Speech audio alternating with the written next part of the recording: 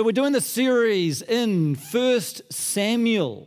That's the book that we're in. So if you've got a Bible, you can open that up. If you've got a device with the Bible app on it, pull that out. 1 Samuel 24 this morning. Laura Eads is going to come and read the passage for us. Thank you, Laura.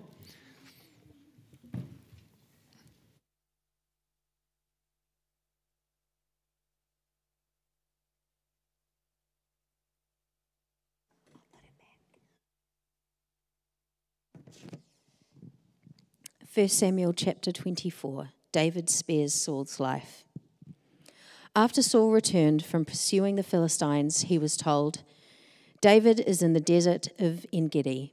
So Saul took 3,000 able young men from all Israel and set out to look for David and his men near the crags of the wild goats.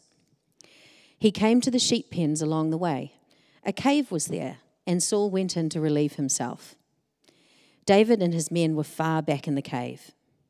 The men said, This is the day the Lord spoke of when he said, To you I will give your enemy into your hands for you to deal with as you wish. Then David crept unnoticed and cut off a corner of Saul's robe. Afterward, David was conscience-stricken for having cut off a corner of his robe. He said to his men, The Lord forbid that I should do such a thing to my master, the Lord's anointed, or lay my hand on him, for he is the anointed of the Lord.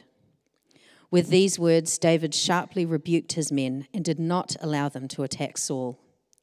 And Saul left the cave and went his way. Then David went out of the cave and called out to Saul, My lord the king. When Saul looked behind him, David bowed down and prostrated himself with his face to the ground. He said to Saul, Why do you listen when my men say, David is bent on harming you? This day you have seen with your own eyes how the Lord delivered you into my hands in the cave. Some urged me to kill you, but I spared you. I said, I will not lay a hand on my Lord because he is the Lord's anointed. See, my father, look at this piece of your robe in my hand. I cut off the corner of your robe, but I did not kill you. See that there is nothing in my hand to indicate that I am guilty of wrongdoing or rebellion. I have not wronged you, but you are hunting me to take my life. May the Lord judge between you and me, and may the Lord avenge the wrongs you have done to me, but my hand will not touch you. As the old saying goes, from evildoers come evil deeds. So my hand will not touch you. Against whom has the king of Israel come out? Who are you pursuing? A dead dog? A flea? May the Lord be our judge and decide between us.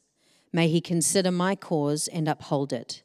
May he vindicate me by delivering me from your hand.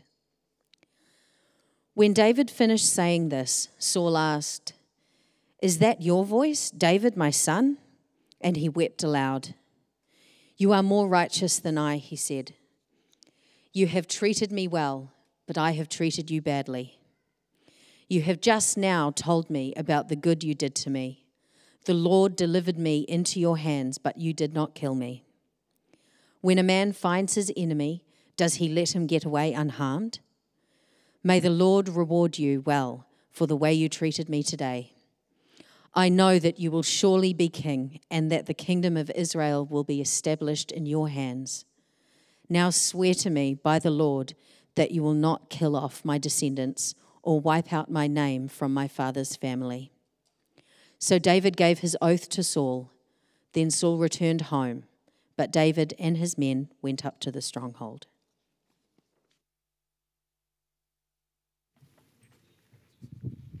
Great, thanks, Laura. So our passage this morning takes us to this little spot on the globe called En-Gedi. En-Gedi. In the first verse of the chapter, we read that David went up to En-Gedi. And En-Gedi is a place that a group of us from Shore visited back in 2014 when we went to Israel. We did a tour of Israel, and En-Gedi is the spot kind of down in the southern part of Israel.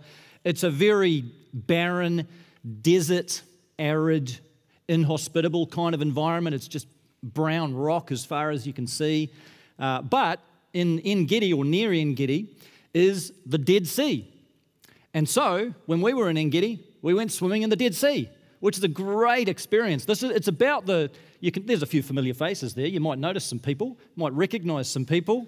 This is the lowest point on earth, En-Gedi, near the Dead Sea, about 480 meters below sea level.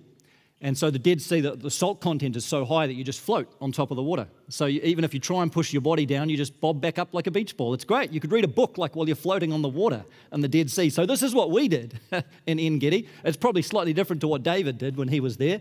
But we had a great time frolicking around in the Dead Sea. But the whole environment around that area is very dry. It's very much a desert kind of environment. But the interesting thing about En-Gedi in particular is in the middle of this desert, you have these little oasis areas. I think you see one if you go to the next slide, Nathan. So you see, like, this is the same area, very close to the Dead Sea, and you can see all this desert rock there, but then you've got these lush green areas. You've got these really fertile areas, and there's a natural spring not far from the Dead Sea. You've got water there that you can drink, and it forms a waterfall, and there's a pool there that you can swim in. And so it's a real juxtaposition of this dry, arid, barren desert, and then these lush, green, oasis-type areas. It's a real contrast. And you can start to see why this made such a good hideout for David. Like, he spent a lot of time while he was on the run from Saul in this place, En-Gedi. He spent some significant time there. This was his home. While he was a fugitive and he was being hunted by the king, he made his home in En-Gedi. And on the one hand, I mean, this is a pretty inhospitable environment. No one really wants to live there, but that made it hard for Saul to pursue him, right? So this makes it hard for Saul to take an army into this kind of place and live there, sustain them there for any length of time. So it's not easy to pursue David in this kind of area, but at the same time, David's got fresh water to drink. There would have been animals around that he could kill for food, and there were these caves. If you go to the next slide, these are the sorts of caves that you find in En-Gedi, and it's probably a cave like that David was hiding in when we come to the story that we're looking at this morning. So lots of good hiding places in En-Gedi. So as the story starts, David's in En-Gedi. King Saul hears about this, that's where David's hiding. And so we read in verse 2, Saul took 3,000 able young men from all Israel and set out to look for David. Just think about that for a minute. Saul's going with an army of 3,000 soldiers. So a few chapters earlier, we read that Saul's entire army is only 3,000 people. So basically, Saul's taken the entire army of Israel and is pursuing this one guy. Saul's like deployed the entire defense force of Israel. He's taken them in this wilderness excursion to hunt down this one solitary individual who actually poses no threat to Saul whatsoever. You can kind of see how paranoid Saul's become. Can you see how erratic his behavior is? That it's like, forget defending Israel for a minute, forget fighting the Philistines. We're going to take the whole army and we're going to go in the desert and we're going to pursue this one guy in his 20s who's not actually trying to kill me at all. Like, Saul is really disconnected from reality at this point. But nevertheless, this is what he does. So he takes the army. He's got 3,000 soldiers that he has to try and feed and water in the desert. He goes to En-Gedi, and there we come to verse 3. He came to the sheep pens along the way. A cave was there, and Saul went in to relieve himself. Now, because I know you're really interested in the details of the Hebrew text, I'm going to tell you that the words relieve himself literally in Hebrew mean to cover the feet. To cover the feet. Let your minds wander with that one, but that's basically a euphemism for going to the bathroom. I just thought you'd like to know. A little bit of biblical exegesis. So that's basically a euphemism for going to the bathroom, because Saul had the same biology as the rest of us, and so even when you're in the desert, when you've got to go, you've got to go. So he had to go. And so, there's a lot of caves around, and Saul decided, this is what I'm going to do. So he ducked into a cave. And then what we're told, that what the narrator tells us that Saul didn't know, is that further back in the same cave was David and his men. And they couldn't believe their luck, because Saul goes into the cave. Because of the business that Saul had to do, he would have gone into the cave by himself So not even his bodyguards would have accompanied him in here. He would have taken off his weapons, his sword, that spear that Saul's always holding, he would have put that on the ground. And so he's at his most vulnerable now. He's at his most defenseless. He's a solitary individual. And David and his men are back in the dark recesses of this cave. And so David's men start getting excited about this. And they start saying to David, this is the day the Lord has made. This is the day that God's delivered your enemies into your hands. Look at what's happened, David. Look, I mean, what are the coincidences? What's the chances of this happening? Like the very cave that we're hiding in. And here's Saul, like, obviously this is God delivering Saul into your hand. Obviously, this is like God's just put him here, David. Now, why don't you just take him out? Like with one blow, one stab, you could take this guy's life, David. Just do it. You don't have to deal with the whole army. Just take Saul out. Probably the rest of the soldiers will either run or defect at that stage. So just go, just take him now. Now's the time. They're egging him on. They're trying to convince him. They're trying to cajole David to just go and take Saul's life. And David's not sure. You can kind of hear him oscillating. He's not sure what to do. He's trying to figure out, is this really God giving me this opportunity? Is this something else? Is this more of a test? Like David's trying to figure this out. So rather than kill Saul, he goes up and he does this. End of verse 4. Then David crept up unnoticed and cut off a corner of Saul's robe. Now, why does David just cut off a little corner of Saul's robe? This is not really going to change the battle. It's not doing any harm to Saul. Saul didn't even, probably Saul had taken his robe off. So this is not doing him any harm. He doesn't even notice. What's going on here? Well, that word corner in the Hebrew is the word kanash. And it literally refers to the hem of a garment or the tassel of a garment, the very outer skirting of a garment. And in the ancient Middle East, when somebody cut off the corner or the hem of a robe, it would signify taking that person's honor. It would symbolize, it was a symbolic act. If you cut a piece of somebody's robe, it would symbolize you taking their authority, taking their status, taking their identity, taking their honor in some way. There are records of married men in the ancient world who, when they divorced their wives, they would cut a piece of their wife's robe off. And it was a symbolic way of saying you are no longer a married woman. So it was a way of basically taking away that woman's marital status, which was basically taking away her social status. And so when you think about Saul, the king, well, he would have had a very ornate robe. It would have been a big, very regal robe, maybe purple. This would have been a very fancy robe. And so for David to come and cut the corner of Saul's robe, what's he doing? What's he symbolizing? This is David taking Saul's honor. This is symbolically, this is David saying, I'm going to take the king's honor for myself. I'm going to take his status as king. I'm going to take his authority as king. I'm going to take his position. David's basically taking the throne. It's like symbolically David is taking the kingship away from Saul. He's saying, you are no longer going to be the king. I'm going to be the king now. And he's taking this for himself. He's taking Saul's position for him. He's taking the throne from Saul to himself. That's what's being symbolized in this text. And as soon as David does that, look what happens, verse 5. Afterward, David was conscience-stricken for having cut off a corner of his robe. And he said to his men, the Lord forbid that I should do such a thing to my master, the Lord's anointed, or lay my hand on him, for he is the anointed of the Lord's. With these words, David sharply rebuked his men. So the word sharply rebuked, it literally means to tear into. So David tore into his men. It's like a little word play here. Having torn a corner of Saul's robe, David now tears into his men. And he rebukes, he gets angry at these guys because that egged him on. And they'd convinced him to do this thing, or they wanted him to do more. They wanted him to kill Saul. But David now realizes this was wrong. This was not God's will. This was not what God wanted him to do. It wasn't his place to do this. Saul's still on the throne. He is still the king. This is God's deal. This is for God to deal with in God's way. And David recognizes this is not what God has wanted for him. And so he has some very stern words to his men. and they're prevented from laying a hand on Saul. Saul finishes his business.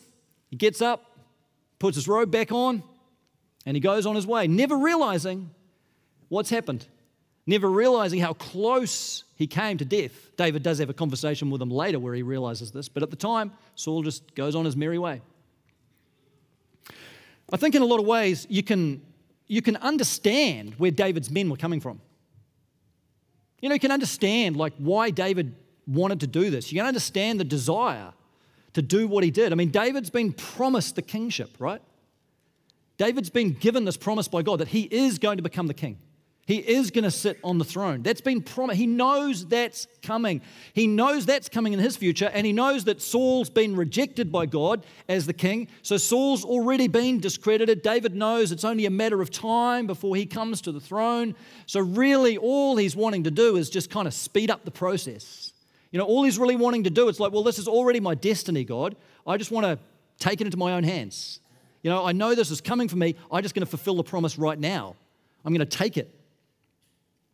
And the point of the story, of course, is not that God didn't want David to become king. It's that this wasn't yet David's time. That's the point. Yes, God had this destiny for David. Yes, God had ordained David to be king. But this wasn't yet his time. And in the wisdom of God, and we don't know exactly why, God still had another 5 or 10 years before David was going to take the throne. God could have put David on the throne earlier. God could have put David on the throne right now. But in God's providence, that's not his time. God still had more wilderness years to work out in David's life because he's preparing David. He's forming something in David. He's shaping something in David that will make David the kind of king that God wants him to become eventually. This was not yet David's time. And so what this text really shows us is David taking God's timing in his own hands rather than trusting God to work out God's time frame in his way and in his time.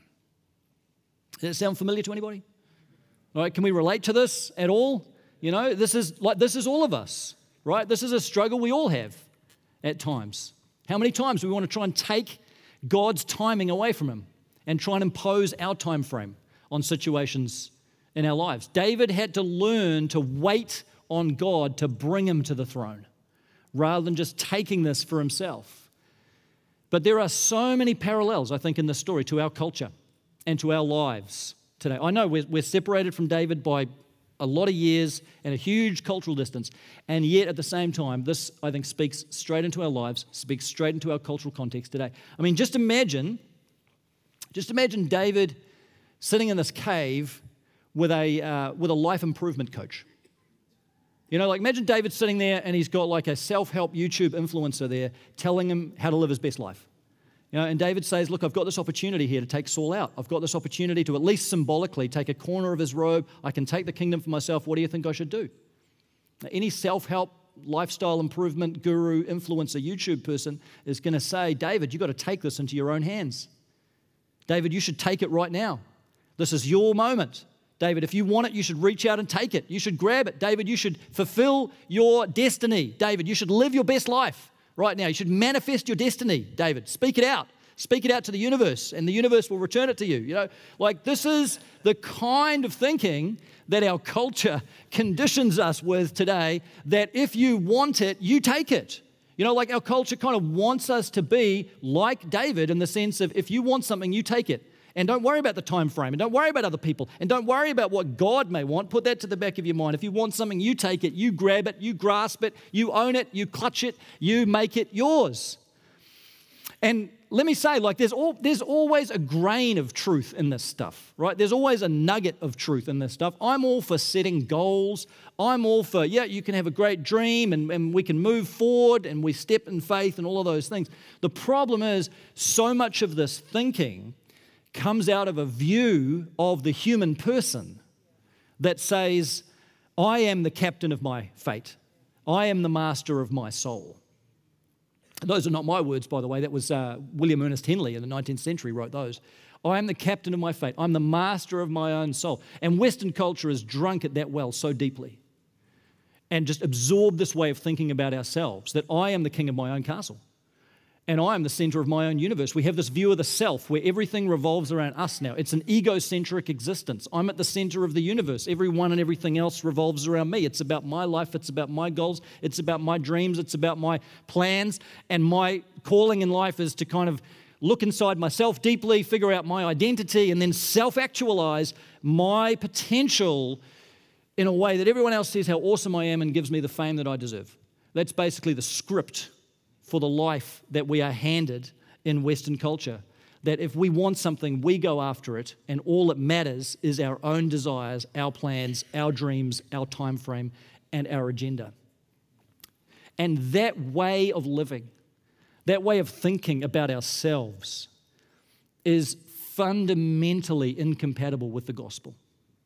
It just runs against the way in which Scripture describes who we are as people. It runs against the way that God's called us to live. It runs against what it means to live in the way of Jesus. So when a person comes to Christ and gives their life to Him, that is a moment of saying, God, my life is not my own. I've been bought with a price, and my life belongs to you. No matter what my culture may tell me, no matter what my world may tell me, my life does not belong to me. It is yours. You've purchased my life on the cross, and I'm handing my life back to you. That is the process of becoming a Christian. That's what it means to surrender your life to God, is to say, God, I lay down my life to you. I give up my thoughts, my dreams, my hopes, my plans.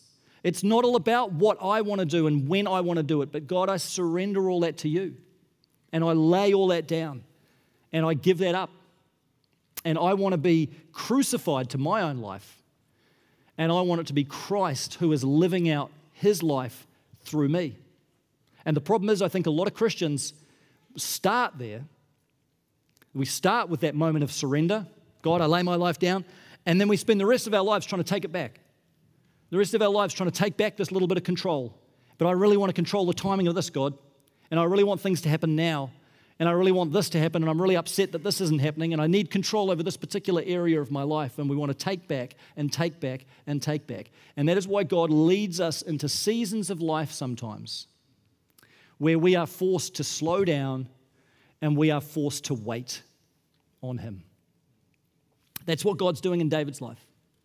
He's slowing David down so that David can't just have what he wants right now and can't just force the timing and force God's hand and force God's agenda. He has to slow down, and he has to learn this really hard discipline and practice of waiting. Waiting on God's timing.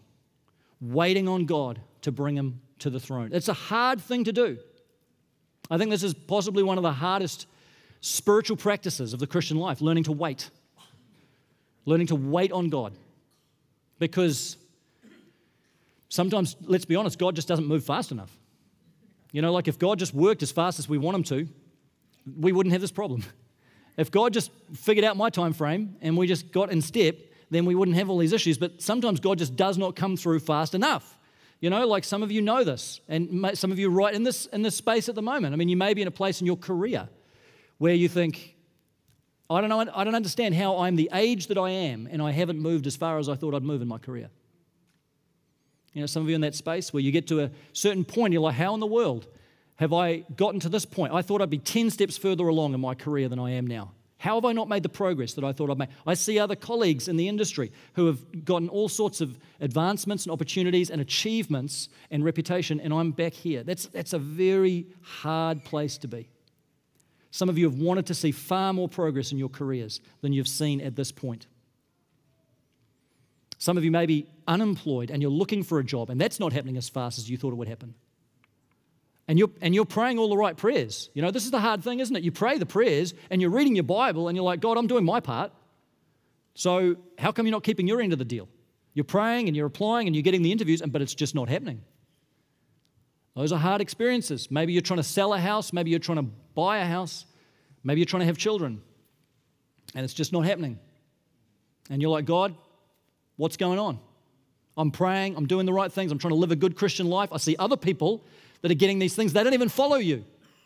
I see other people that are getting all sorts of things in their life that I want, and they're not even worshiping you. God, I'm trying to do my best here, and yet you're not coming through for me. That's a very hard space to be in. But it's in those seasons where God says to us, now I'm going to teach you what it means to wait on me.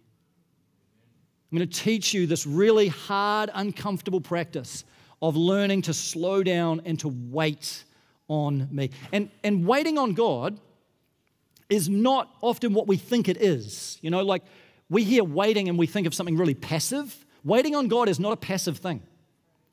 It's not just doing nothing. Waiting on God is not just sitting there, hands folded, like, well, God, you know, you just do your thing and I can't do anything. You know, like waiting on God doesn't mean just not applying for jobs. And waiting on God is not, by the way, an excuse for laziness. Sometimes we, you know, like if you say, well, I haven't received a promotion in 10 years, but hey, I'm just waiting on God. It may be that that's not waiting, that's just underperforming in your job. You know, that might be the issue that you're dealing with there. So don't over-spiritualize stuff that maybe is just, there's other factors at play. Waiting on God is not passive. Of course you can move forward. God's given you a brain. He's given you His Holy Spirit. Yes, apply for the jobs. Yes, go to the open homes. Yes, put your house on the market. Yeah, you step forward and you move and knock on those doors and you keep moving. But waiting is more a posture of the heart where we say, in the midst of all this, God, I want to focus on what you're doing in the waiting. I want to focus on what you're doing in my life in this time. So my focus is not just going to be all on like what's not happening yet and why isn't it going fast enough and what I'm missing out on and all this. My focus, God, is going to be like, what are you doing now in me and what might you be forming in me? Isn't that what God was doing in David's life? Where do you think the Psalms came from? Not from someone getting everything he wanted as fast as he wanted it. So many come out of anguish and frustration and waiting. But God was shaping David so that by the time he got to the throne, he was a king who trusted the Lord with all his heart and didn't try and take everything into his own hands. I mean, we know he still made some pretty spectacular failures. But God was still preparing David through these wilderness years. And in those wilderness seasons, when you're forced to wait, God is doing something in you. But the irony is, it's always those seasons we want to get out of the quickest that God's doing His best work in. We're so desperate to get through it and over it and past it and out of it. And God's like, but I'm working in it. I'm doing something in the waiting. I'm doing something in this season. So become attentive to what the Spirit of God might be doing in the waiting, in that season, rather than becoming like David, who's pushing and forcing and trying to cajole and manipulate and construct something for himself. What's God doing in the waiting? There's a family in our church who a few years ago decided that they wanted to adopt a child into their family, a child who had no family of their own from overseas. So they signed up with an organisation that connects New Zealand families with children overseas that don't have parents. Either the parents have been killed or they've abandoned their children or whatever. So they signed up through this organisation.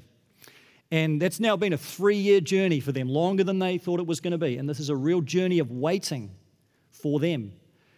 There was a point not too long ago where they came really close and it looked like it was going to happen, and there was a child that looked like it was a match for their family, and they were getting ready, and they were kind of emotionally prepared for this, and then very late in the piece, they found out that it wasn't going to happen, and it all kind of crumbled down, and they weren't able to take that child, and that was so hard for them, and it was such a grief and such an agonizing point in their journey, and really hard to come to terms with. And so at this point, they're still waiting, and they're still trusting, and they're still hoping, and it's still really hard. It's a hard journey. One of the family members said to me this week that if she's doing well, she can go about a week of trusting God without starting to grasp it for herself again. You know, like that's an honest heart, isn't it? You know, just that desire, like to try and force the time frame somehow, even though they can't really, try and influence it somehow, try and push and force it. But God's doing a work in that family at the moment. And they can look back and they can see now a little more clearly how it hasn't been the right time up to this point.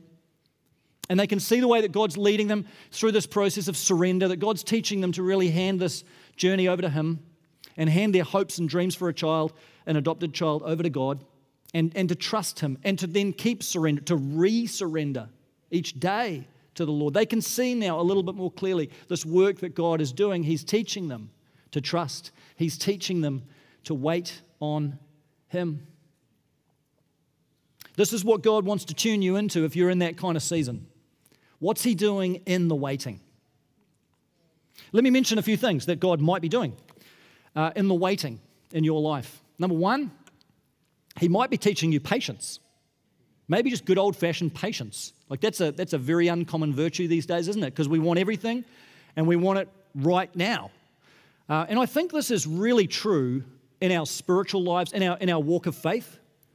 Like we want really fast spiritual growth, don't we? And we want like 6 easy steps to a mature Christian faith. We want 5 quick steps to being a spiritual guru.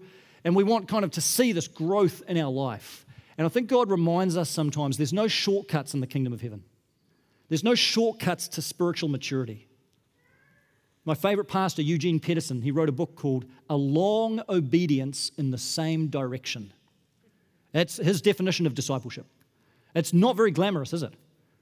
You know, like that doesn't sound thrilling. Who wants to sign up for that? Like we want to sign up for like an extraordinary adventure with God. I want to sign up to live an extraordinary, abundant Christian life. You know, that's the kind of triumphalism we're attracted to. And yet the reality of discipleship is that it is a long obedience in the same direction.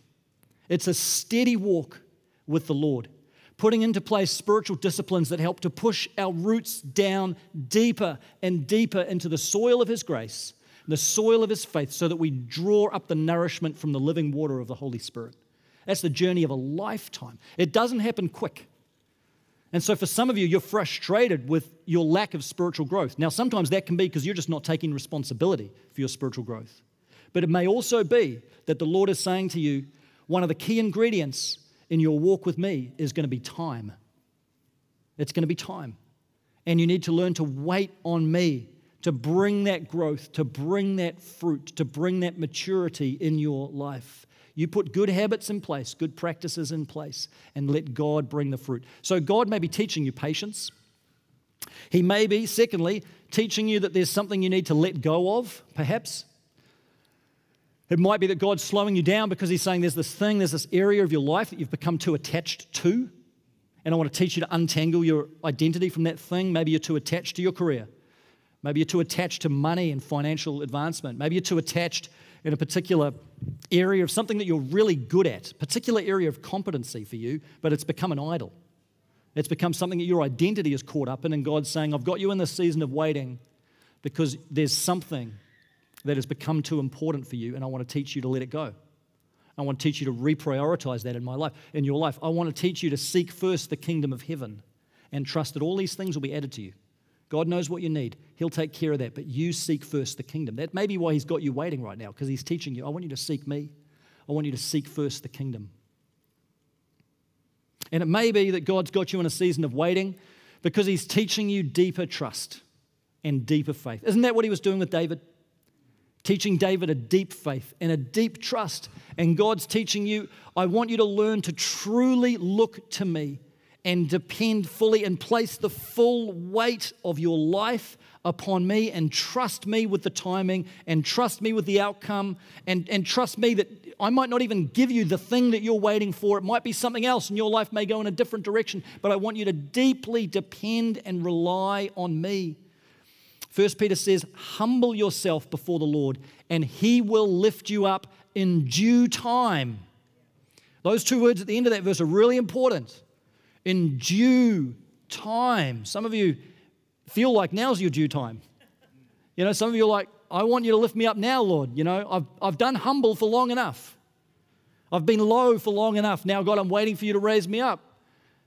But it may not be your due time yet. It wasn't David's due time in this passage. It wasn't yet. And you could say after years in the wilderness, surely it's overdue, but in the providence and the mind of God, it's not yet the due time. And it may be that God's saying, you humble yourself before me. You just put yourself in that place of humility and openness, teachability, and a heart that seeks after me like David, and you let me lift you up in due time. Don't try and establish yourself. You let God establish you. Don't try and lift yourself up. You let God lift you up in His due time.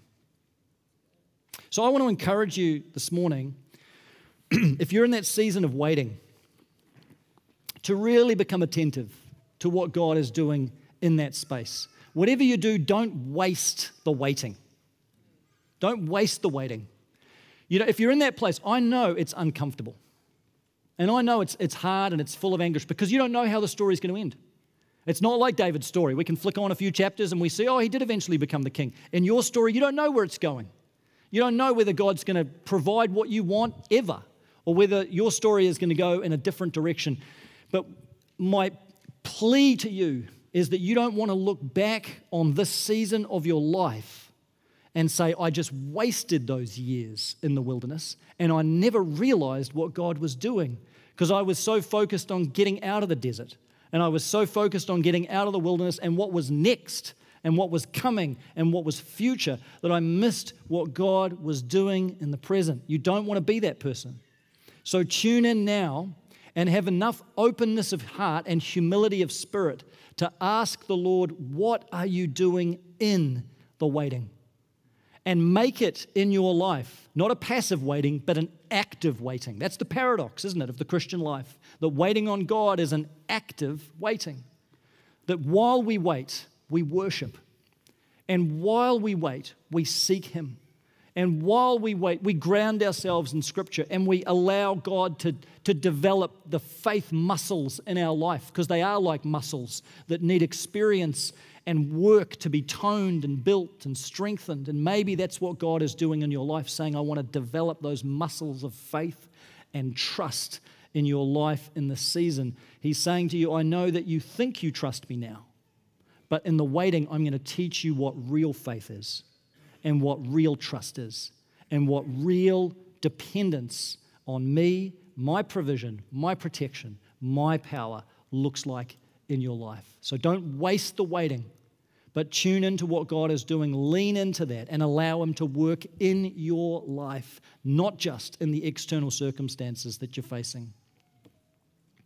So we finished this morning. I want to invite the band to come up on stage, start playing, and I want to lead you through a prayer as we end this morning.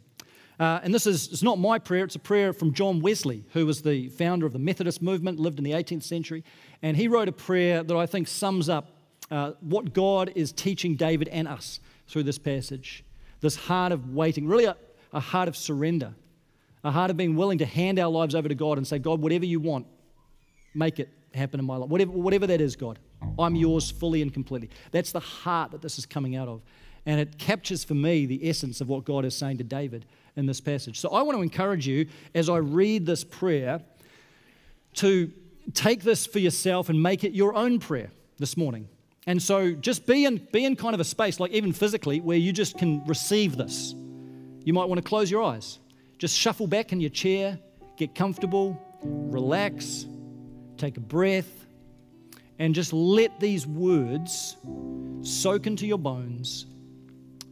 And if they resonate with your heart, and again, don't force it, don't push it. If this is not where you're at, okay, you pray your own prayer.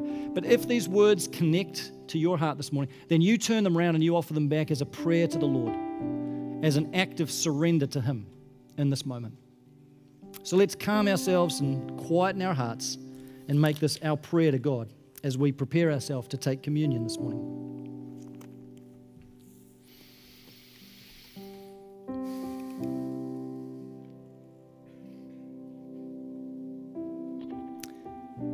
I am no longer my own, but yours. Put me to what you will. Rank me with whom you will. Put me to doing. Put me to suffering. Let me be employed for you or laid aside for you. Exalted for you or brought low for you. Let me be full. Let me be empty. Let me have all things.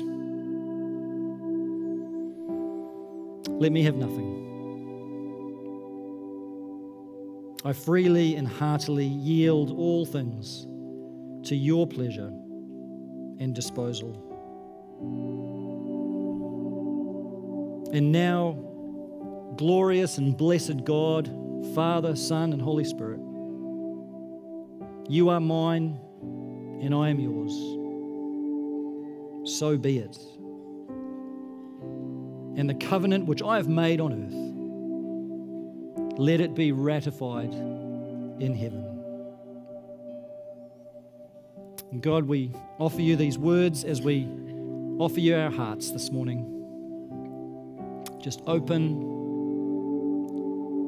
and undone before you. God, even as we pray these prayers, we're so aware of our mixed motives and our own shadows that still want control, still get so frustrated or depressed because the things that we're wanting or dreaming of for ourselves